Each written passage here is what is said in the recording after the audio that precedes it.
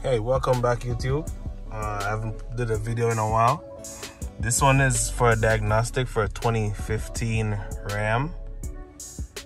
I bought this truck recently.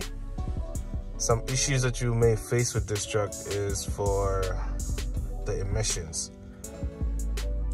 Now, I got two codes that I had to deal with so far since I got it. That's u059F. And the other code I don't really remember right now. I will post that. I'll put that on the video so you can see it. Now, for the first code was for the NOx sensor. It was implausible. I seen a lot of videos online saying that when they brought it to the dealership, they had to change the SCR and the sensor, but I think a lot of them dealerships are just trying to get you. So all I did to fix that code was remove the sensor that's right here.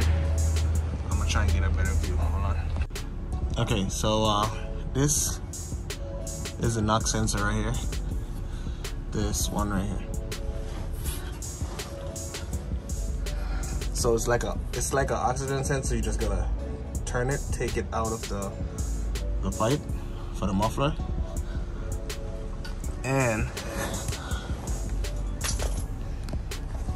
I'll show you. Now you gotta disconnect this right here. Once you remove those two pieces, it will come down.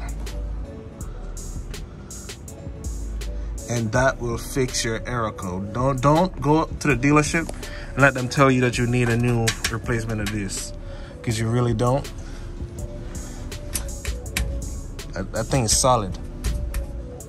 Yeah, so don't let them tell you to change it when there's nothing wrong with it. Before you do it, change that sensor. And don't buy the cheap sensor either, because the code will come right back. I got my sensor from Mopar directly. I think I paid like $300 for it, so something like that. It's worth getting the original sensor, or else you'll regret it. All right, on to the next code. All right, guys. So the next code that I had to deal with was for the EGR. So it was throwing a code that the EGR was malfunctioning.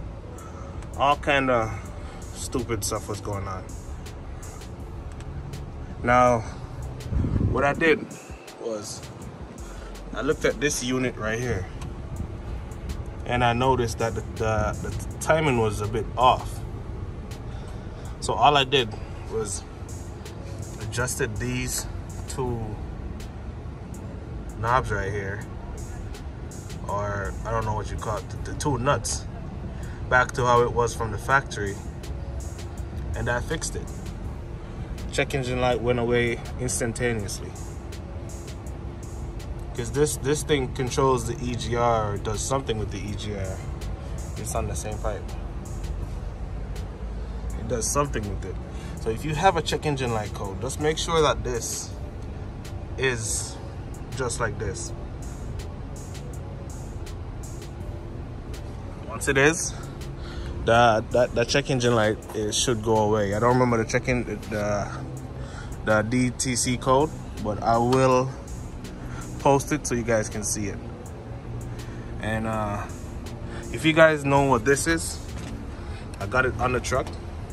Not sure what it is. If you do know, please inform me. I'm not really sure what this is for.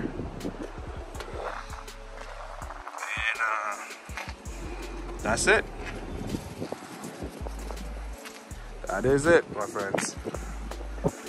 I'll be back with more fixes to your everyday issues for the Ram trucks.